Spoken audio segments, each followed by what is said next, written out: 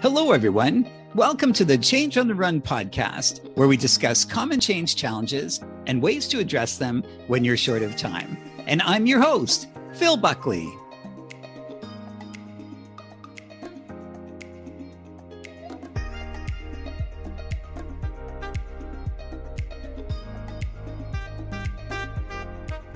Today's topic is joining a team. Team membership is dynamic, especially during change. Often we're asked to join new or established groups with little notice. Getting to know all members might seem like a given, yet most people don't do it. They stay in their comfort zone of people they already know or reach out only as needed. Integrating yourself into a team is a skill worth mastering. The sooner you connect with other members, the faster you'll get up to speed, collaborate, and influence how the project manages the transition. So, how do you join a team in a way that forms connections that foster relationships, collaboration, and contribution? And my guest today is Jennifer Waxman. Jennifer, welcome to the show. Hi, Phil. Really happy to be here. Thanks for being on. Jennifer has 20 years of human resources and best practices HR research experience in the retail, information technology, and consulting industries. She is currently the Director of HR Research and Advisory Services at McLean & Company. Jennifer holds a Master of Industrial Relations, Human Resources Management from the University of Toronto and a BA from Western University. Jennifer, what's been your experience with joining teams during change? I've had a fair bit of experience joining teams during change. So, we join teams all the time in our lives, and it could be in our organizations, it could in our jobs, it could be in our personal lives. And I think about my kids joining sports teams, going to a new school. When it comes to during change, I've done it as both a lead, being brought on to a project as a change lead. And I've also been involved in change when organizations are, for example, restructuring and coming in and being on the receiving end of that and figuring out, how to manage that. There's lots of experiences that we have in our lives in terms of joining teams, especially during change. It's something so common, but there's so little literature on it about how do you join to successfully integrate. And I'm just wondering, why is it so difficult for you or for me or for the listeners to join a new team when going through some form of transition? Especially during transition, emotions run high. You don't know what's going to happen and you don't know what to expect from people. And change makes people uncomfortable. Especially nowadays, I think about, us going through this pandemic, there's so much change going on and we just have to learn to get comfortable with being uncomfortable. It's really important because how we feel about a change, it's going to vary throughout. Sometimes we'll be totally accepting of it and the next will be totally opposed to it. So I think it's difficult to join a team, especially during change, because if you're new to a team, you don't have those relationships. And it's really important to have those relationships to be able to build trust, to know who has your back. And so you need some time to do that. And when things are changing and tensions are high and people are unsure, it's harder to do that. It's so dynamic and you don't have those relationships like the glue that's going to bond you. And given sort of that speed of change and okay, now we're with a team. And I found that since speed is sort of the currency of change, those natural abilities to connect and share kind of go out the window. Have you had that experience where like that social time is zero? Yeah, when just kind of have to come in and hit the ground running. Think about going through back in at the beginning of my career, going through an acquisition. The company that I was with was acquired, and it was my first job out of school. And we were being acquired by a US-based company. And you had to get things done. You didn't know who you were dealing with. You were talking, and especially in that case, we were talking with people over the phone. We didn't use video conference at that time. So it wasn't even face-to-face. So, you're being told you have to get this done. And, you've got to provide them information. You don't know anything about these people. They don't know you. And it was really quite nerve-wracking. And especially being on the receiving end of the acquisition, we didn't know, I didn't know what kind of role was going to be there for me in the future as well. So it was very stressful. That's such a great example of not knowing anyone, and you just have to get things done, and you don't have the visual cues because it's on a conference call or a star call that used to be so popular and progressive for the time. And what do you pick up when you're on those calls, given that change is so emotional? How do you know if you're making a connection or not, just based on what you hear? I found in that particular situation, just the fact that you could have the one-on-one calls with the individual. So you could actually, like, yes, you had to get things done and there were certain time frames, but when you're dealing with someone one-on-one, you can actually take that time to connect with them. And, at the beginning of a call, talk more personally, and you don't have to jump right into business, especially, in an acquisition state, you're having to share information. And so taking some time to share a little bit about yourself, to get to know the other person, and you're talking to oftentimes the same person a lot. So then you start to, over time, build that relationship. It takes a little bit of time, but you could be speaking to them multiple times in a day. So you get a little bit of time there. And especially in an acquisition where, if you don't know what your role is, potentially the people that you're speaking with could be the ones that get the role or the preferred role going forward. How do you manage that dynamic? Because the person on the phone, or these days on Zoom or Teams, could be your competitor. That is definitely a tough one. And I think, when you're trying to manage through that, I definitely think leveraging your relationship with your own manager is helpful. In a change, communication is so key. I know we always talk about that in change management, how critical communication is. And leaders and managers play such an important role in that, and helping employees to feel better about a change. So, really engaging with your manager to understand as much as they know, to share with you about what the impact is going to be for you, to understand who you should be connecting with, the networks that you should be building, how you can leverage your knowledge and your skills, and connecting with people on the other side, even using maybe that connection that you have with that person to understand who those other people are out there on the team that you could start building relationships with so that they can get to know you. And I'm wondering, from your experience, when either you've joined a team and the team is well established, or you've just observed people coming into a team, why do you think that established teams might be a bit resistant to the new person coming in and her or his ideas, and what's going on there? Because if we can understand the dynamic, then perhaps we've got the information to mitigate that resistance. What's your perspective? Good question. And I think that trust is really such a core piece of building a strong team. And teams that have worked together, especially for long periods of time, they know each other. They're used to doing things a certain way. And they may come in themselves with some preconceived ideas of what this new person is going to do. Are they going to come in and start questioning how we've been doing things all along? Which is why, when you join a team, you really have to think about how you're going to engage with those people. So trust is so critical. Effective teams, they need to be open, and they need to be honest, and they need to be able to feel vulnerable with each other. And so that's why the trust piece is so important. It's hard to be vulnerable if you don't trust one another. They're going to need time to get to know that new person. And the new person is going to need to get to know them and how they work together and how they can communicate with each other. It's interesting. I was having a conversation the other day with a colleague of mine, and I was talking to her about when she joined our team. And she was saying, it is really important, yes, about the person who's coming in to the team, making sure that they get to know people and understand what motivates them and to listen.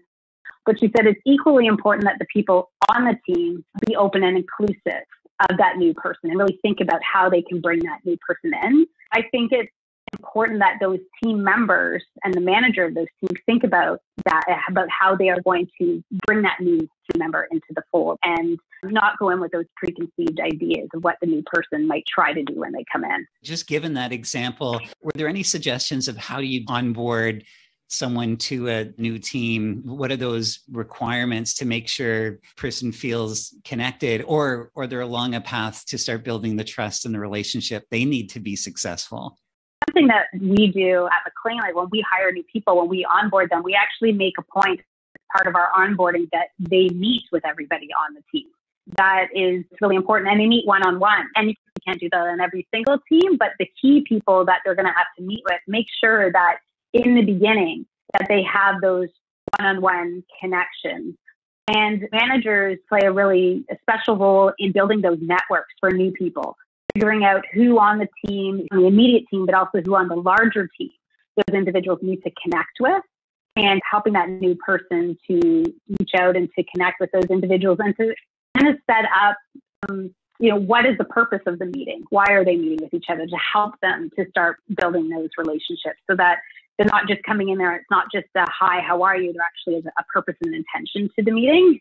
What do people need to know when they are going in with that list of things that will help them make a connection? Well, I think understanding the culture of that team is really important.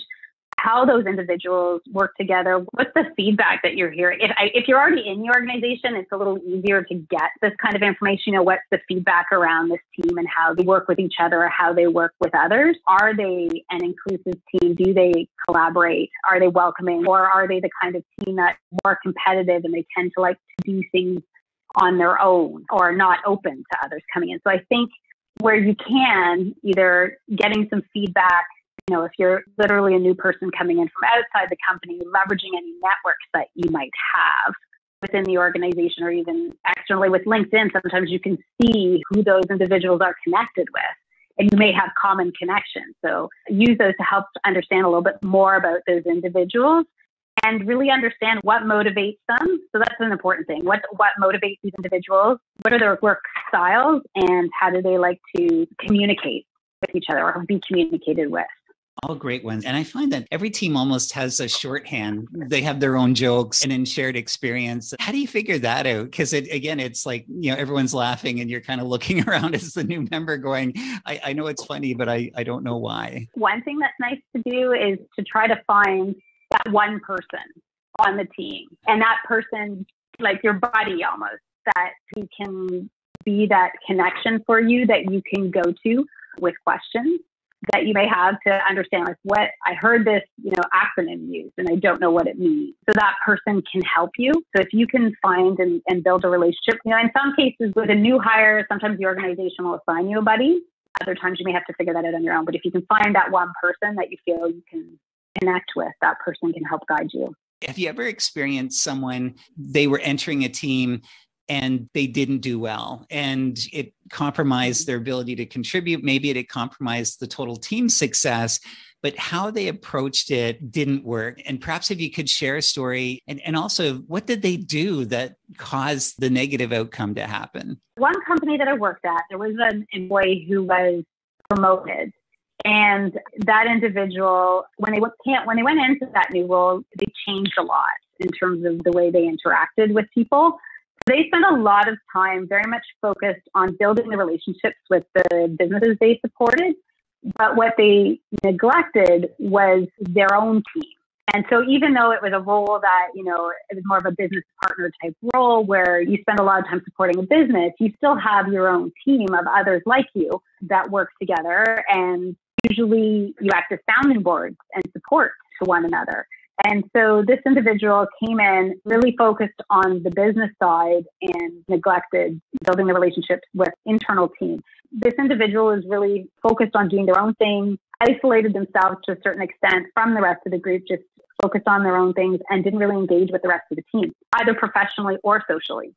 That person really was not considered a part of that team. Really kind of, you could sense it from the team that person's really isolated themselves. And so that person's team perceived them as really being focused on their own interests, not really interested in being a member of the team. I think it was a miss or a loss for everyone because then the person who's isolated themselves doesn't have the support if things get tough for them. They don't have anyone to go to. And another thing is that especially when you're supporting businesses, you've got a team, you usually try to do things either similarly or bounce ideas off each other. So it could create other issues for other parts of the business or rework for people.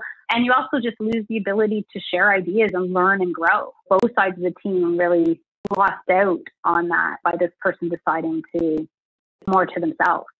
Isn't it interesting that whole self-interest perception, whether it's true or not, but if you do perceive someone is just out for themselves and not for the team, you have the emotional response, but also you have a triggered defensive response as well. And any advice you have for the listeners to flip that? So you're entering a team and the last thing you want is to come across as someone who is only interested in him or herself. And any things that you've done in the past or that you could recommend? So it was actually interesting. At one company I was at, I was asked to lead a change, to be the change lead.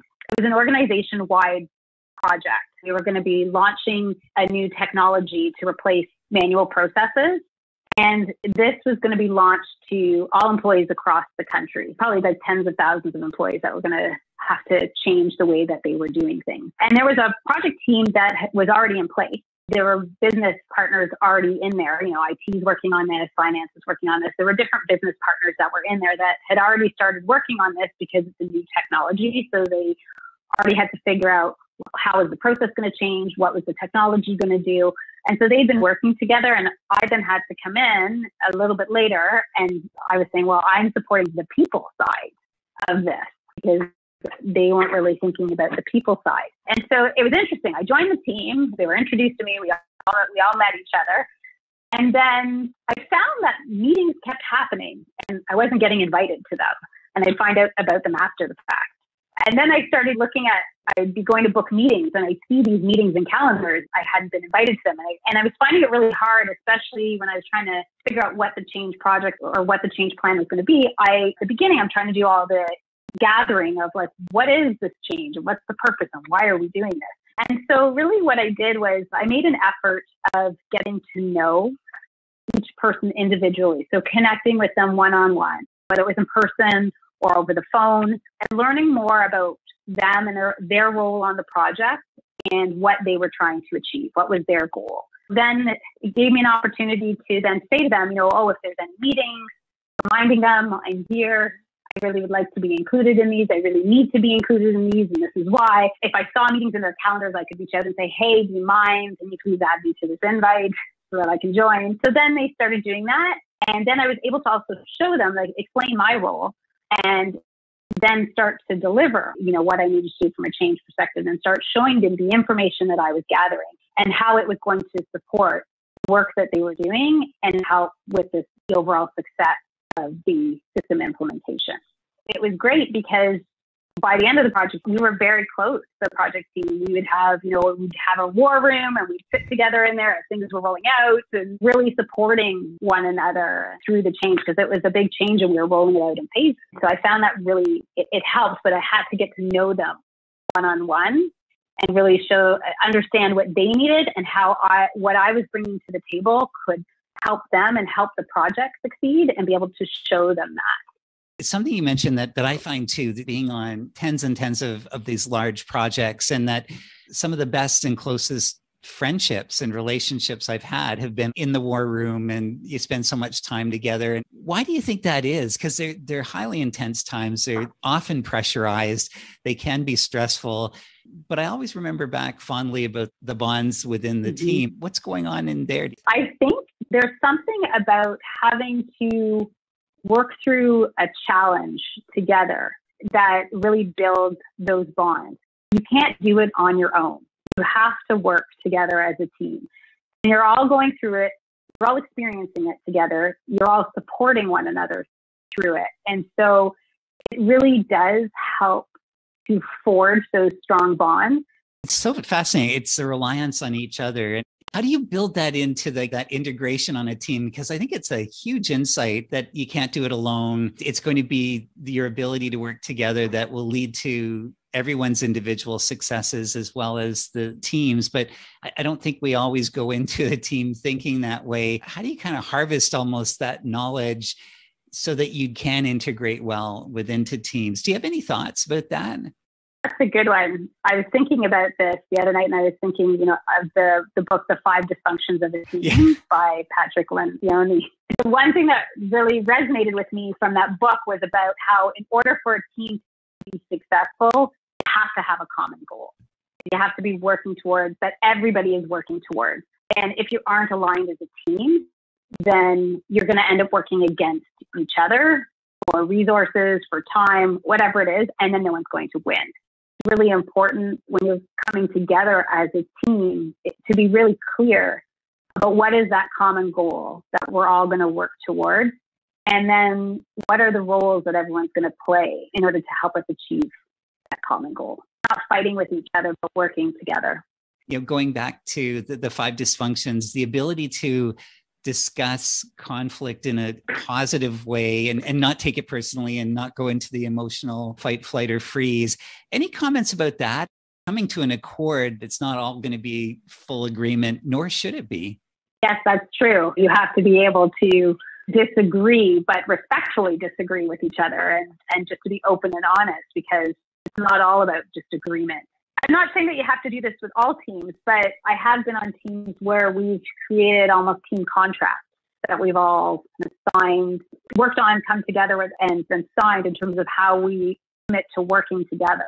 And so I think it's important to understand that, it's not just about everybody agreeing with each other. It's being respectful in your communications, being open and honest, being willing to tell people when you disagree with them in a respectful way, and being open to that feedback and receptive to that feedback as well. Having those conversations, even if it's not documented, having those conversations up front if it's a new team coming together about how you're going to work together, what's acceptable behavior and what's not, that can be really, really useful for the team up front. What about the individual who joins the team, just like the example you gave, it doesn't go well, but then they have a moment where they realize it hasn't gone well, it's not effective.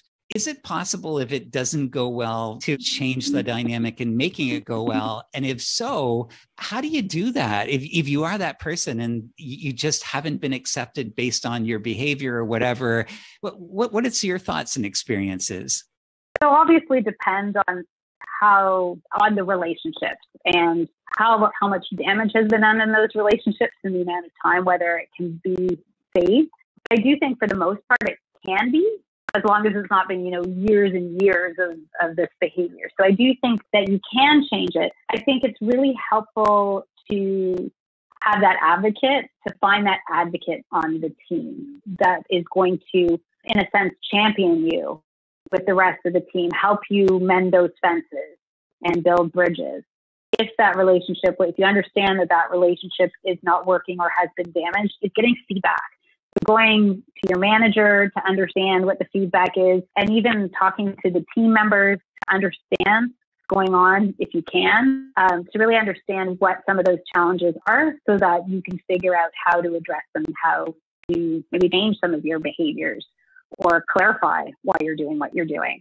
I wonder if you have the same experience, that there's almost two types of people that try and do the corrective ones, the ones that verbally say they didn't do well, and then the other ones that just say, okay, I'm going to try and reintegrate. And then I found the ones that have that humility tend to do better. Have you found that as well, or not? Yes, I think that if you have that humility and if you're willing to own your mistakes and learn from them, that people are more open to that and they're more receptive to you. If you go into it just saying, this wasn't my fault, it was the team, you're not going to solve the situation. You might as well just move on to the next team. Absolutely. And just say if you were starting a new team soon and you've given so many ideas about, okay, well, this is how I set myself up for success. What are the few things that you'd really focus on to join that new team? It would be really important to do some research on the people that are going to be on the team. So whether that going on to LinkedIn or connecting with other individuals in your network, internally, externally, to learn more about the people on the team, getting an understanding for those individuals, for their motivation, coming up with some key questions and some key activities. Like what actions do you want to take in the very beginning to help you get to know these people and to help build relationships within the team? Active listening is so critical when you're joining a team. So thinking about that, remembering, especially if you're joining a team that's already together, I want to go in there and listen more than you're speaking, at least in the beginning, to really understand what's going on that team. Trying to get as much information up front as you can about what those individuals are like, maybe how the team's perceived in the organization, and figuring out how your strengths, you're being put on that team for a reason. So how can you leverage the strengths that you're bringing in to help this team succeed? That's a great list of set yourself up for success activities to do it. And thank goodness for LinkedIn that we can actually see most people and say, oh my goodness, you went to high school with my friend, or whatever it is that you can make that connection. Right. And in the spirit of change on the run, where people are just going so quickly, and if you only had time to do one thing, so it's that forced choice, that one thing to join a team that would give you 80% of the results in 20% of the time, what would that one thing be? I would say find their why. It's like what Simon Sinek says about great companies. This is important to understand what drives people. What are their motivations? Because once you understand their motivations, you can then figure out how you can use your talent to help them, to support them, and ultimately it's going to achieve both of your needs. And I think that also going to help you in getting to know the people, to understand them, to build those relationships, and to gain trust. Find their why. Such a great answer for so many things in business. If you find what motivates people and you can connect into that, you've already have an accord that you can build upon. As we close off the show, do you have an insight or a watch out or a tip that you'd like to share with the listeners that could help them be successful? Yeah, I think with the changes that we've all been experiencing with the pandemic in terms of how we work together, it's more challenging and more critical than ever that we connect with our teams, especially in this virtual world. We are missing that face-to-face, in-person time, and so we need to find a way to maintain that virtually. Jennifer, thanks so much for being on the show. How can people get in contact with you? The best way for people to get in touch with me is through LinkedIn, or you can also email me at jwaxman@mcleanco.com. Fantastic. And we'll make sure that those two contact points are in the show notes. And thanks again for being on the show, and to everyone for listening. And if you're interested in receiving more episodes every 2 weeks, please hit the subscribe button or leave a comment to let us know what you think. And until the next time, I wish you all the best as you continue to lead change.